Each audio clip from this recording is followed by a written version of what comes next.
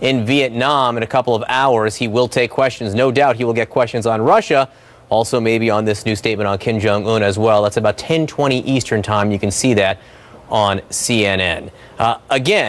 President Trump says that he believes that Vladimir Putin believes it when he says that the Russians did not meddle in the U.S. election. U.S. intelligence agencies say differently, as do many U.S. officials. This is what CIA Director Mike Pompeo, the National Intelligence Director Dan Coats, and FBI Director Christopher Wray, three people that the president handpicked, have publicly said about Russian meddling. I am confident that the Russians meddled in this election, as is the entire intelligence community. Is there any dissent within the intelligence community that you oversee on the question of whether the Russians interfered with the American election? There is no dissent, and I have stated that publicly. Everyone's on board. And I've stated it to the president. I have no reason whatsoever to doubt the assessment of the intelligence community. I want to bring in our panel right now. Joining us from Washington, CNN contributor, Washington Post writer Adam Entis, and CNN political analyst and Washington Post columnist Josh Rogan. Gentlemen, thank you so much for being with us. Adam, look, I want to start with the obvious here. It goes without saying that the president has now taken a different position than his entire intelligence community, not his, the entire intelligence community. They say Russia meddled in the election. They say it was done to hurt Hillary Clinton and really help Donald Trump. They say that Vladimir Putin knew it.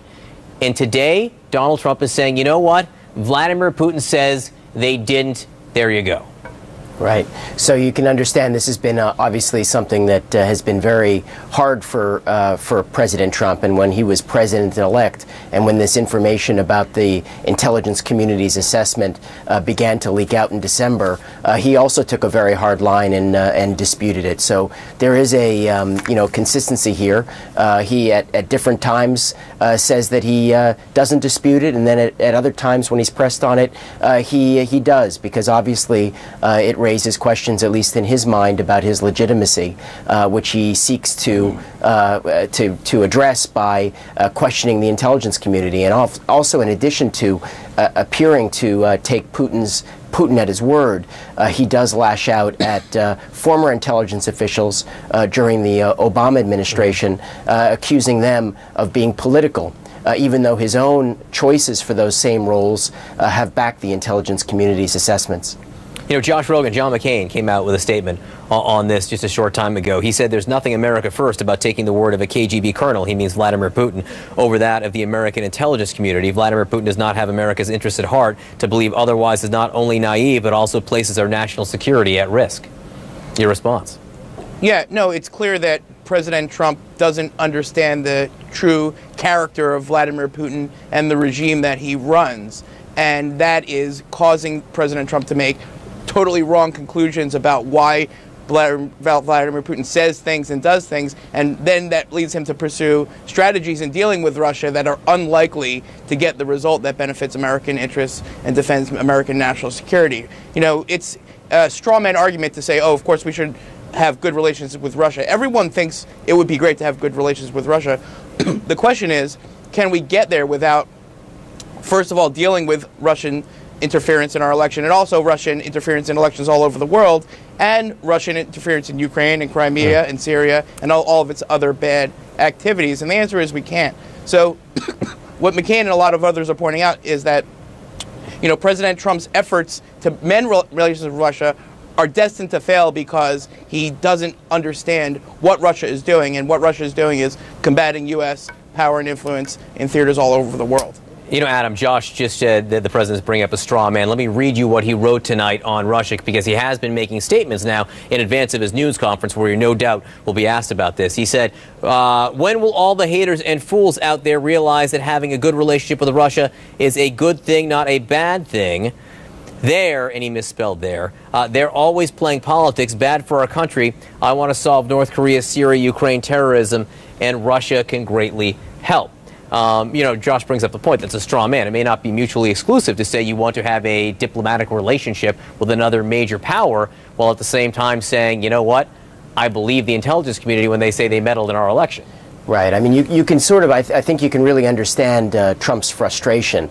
I mean, he campaigned on the goal of having détente, having a closer relationship with Russia, particularly on counterterrorism efforts. And obviously the Russia story, you know, the allegations about Russia's interference in the election, the findings of the intelligence community about that interference, plus the allegations that are being investigated by the special counsel about any possible coordination with people associated with Trump in that effort, that has obviously made it virtually impossible for Trump to pursue what is actually a legitimate policy objective, which may not be the same policy objective that Hillary might pursue, Hillary Clinton would pursue if she had won the election. But he was consistent and has been consistent in saying that he's wanted to work together, particularly on terrorism issues. And there's no question that he has been unable to do so as a result of the political atmosphere, that any move he makes to reduce sanctions or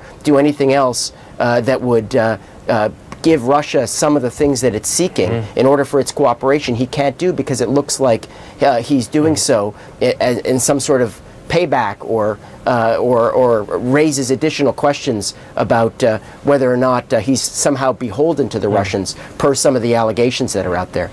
Josh, I want to read you the statement the president just made moments ago about North Korea one more time here to get your take on it. Why would Kim Jong-un insult me by calling me old when I would never call him short and fat?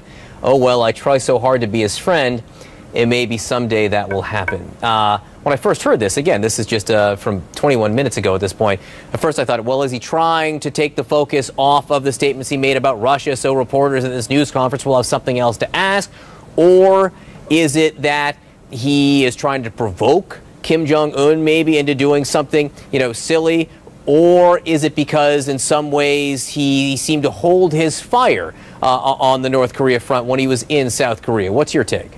I think it's that last one. I mean, we can't really know what's in President Trump's head, but the best take of people both in the Asia-watching community and inside his own administration is that when the president does things, it's mostly from a lack of self-discipline and a personal annoyance that Kim Jong-un is saying something bad about him. And the reason that's so destructive is because, as you pointed out, he spent this whole Asia trip reorienting American policy towards North Korea. He said, let's make a deal. He provided an opening. That opening gives space to his diplomats who have been working diligently behind the scenes. There's a really good article in the Washington Post that I wrote all about what they're trying to do to avoid war and get to talks.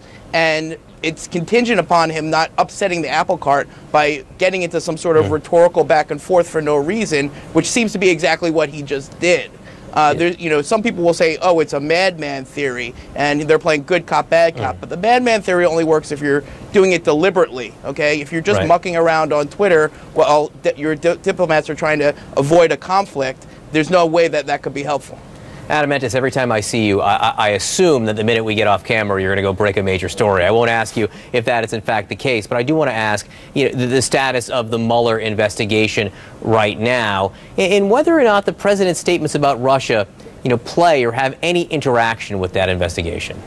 Yeah, I don't know. I mean, I don't think his comments that he just made about his meetings with Putin would have implications. I think some of his earlier comments that he made after the plea agreement was unveiled involving George Papadopoulos, a former campaign advisor who you know, Trump then belittled and tried to make it sound like he was very much kind of a, you know, carrying the coffee at most. I think those can be interpreted as an effort to intimidate, potentially, and that's something that might be more relevant to the prosecution down the road. But you know, his comments about Putin and him dismissing and taking taking him at his word is rather consistent with what Trump has said in the past. I will note there's an interesting article about George Papadopoulos in the New York Times today, a competing paper, but usually Adam's got all the good stuff. Adam Entis, Josh Rogan, thank you so much for being with us. Appreciate it, guys. And one quick program.